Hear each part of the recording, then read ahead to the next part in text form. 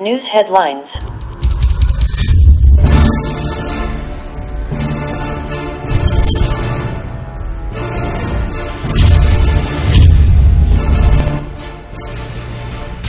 News headlines. Jesus loves you. You have no choice not to love him.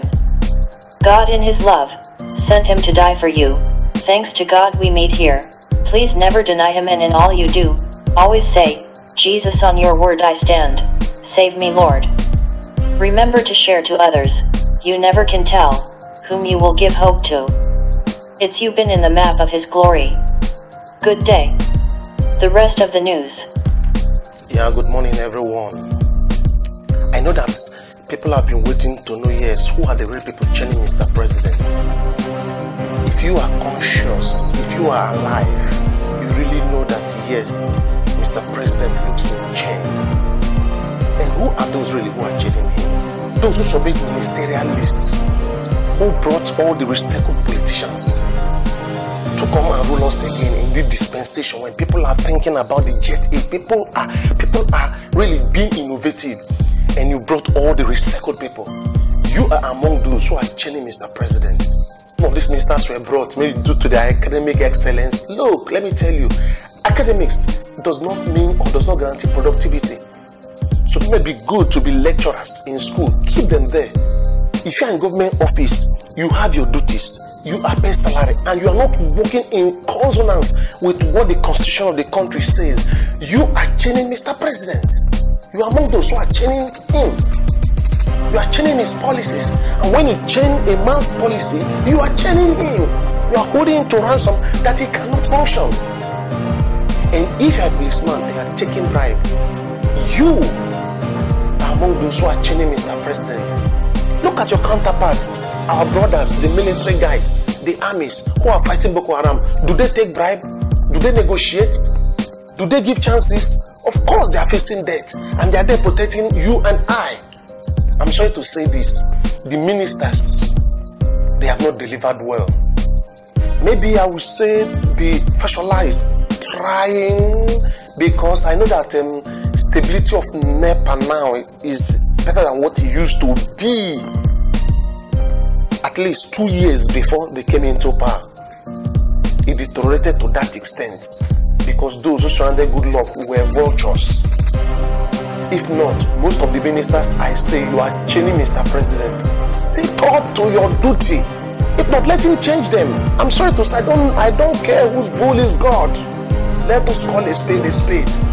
Many of you are not functioning well. I know they will say, okay, maybe because there's no more in the system. Think. And that brings me to say also, if you are a governor of this country and you cannot pay your staff, you cannot figure out how things are going to be settled in your state and looking for a way to borrow money, you are also chaining Mr. President. Look at Anambra. Does Anambra dig oil? Does Anambra sell oil? I mean the crude oil. But the man is able to pay salary. The man is able to control his state. This is an example of those who are not chaining Mr. President. They are not chaining the policies. Many governors will say you cannot pay salary. What are you telling me? The money given to you, the budget given to you before, was it just to be swallowed? Was it not for you to recycle something and do something? Can't you think? Most of you cannot think. Now you fight for the past beginning to you. You are among those chaining Mr. President because you are chaining his policies. You are chaining the policies of this country. You are chaining this country. You are chaining the youths. We are tired of you people. And of course, most of you shouldn't come back as governors. Any governor that cannot pay salary right now, that is complaining and cannot generate internal revenue to be able to control his state, should just resign. We'll give you honor for that because you are among those chaining Mr. President. The man has beautiful policies, the man has ideas. Some people say he's too old. Granted, he's an old man, yes. He may have his weak points. I am not his man, but you have to be straight. But if you are a governor, you cannot deliver. You are looking for where to borrow money. You are among those who are chaining Mr. President. And I'll tell you that. There is time of reckoning for everybody. Whether you like it or not, I'm talking to you today. I may not be here tomorrow. Some other person will talk to you. The likes of Murtala Mohammed, Cardinal Zogo, all those who have the mind of this country at heart. These are those who never changed Mr. President. Even though you have ruled before Mr. President came in, you have changed him because you destroyed things.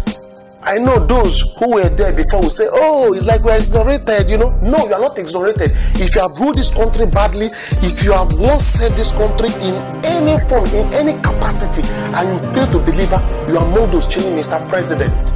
Because the remnant, the effect, the after effect, the aftermath of what you have done is among what is keeping this country like this today. Look at Nigeria. They call the great economy of Africa. We are suffering. Of course, I'm not among those who preach getting jobs. Just wait until they give you a job. No, do something. Find something doing. Yes, you have to be creative. Even the so-called men of, in fact, I call them men of gods. In your churches, some of these ministers, they go to church. The so-called honorables, they go to church. When they come to your church, what do you preach? What do you tell them? You are among those chilling Mr. President because you don't say the truth. Interested in the stipends they give you, in the peanuts, and you sing their praises and you not tell them the truth. Go and read the Bible. None of the prophets ever worshipped their honorables. And here you are, man of God, claim to be anointed. Pastors supposed to be preachers. But it is a pity that people are not preachers. They are nothing but praise singers. And that is why I call them men of gods. Men of gods or man of gods. You are not a man of God. Think within you and know what is energizing you.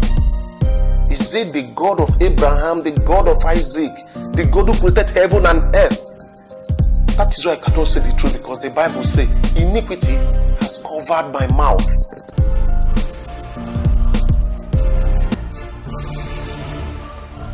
If you like this video, please click the button below to share, like and subscribe to our channel, and you will be receiving this on daily basis. We appreciate you as you subscribe and share.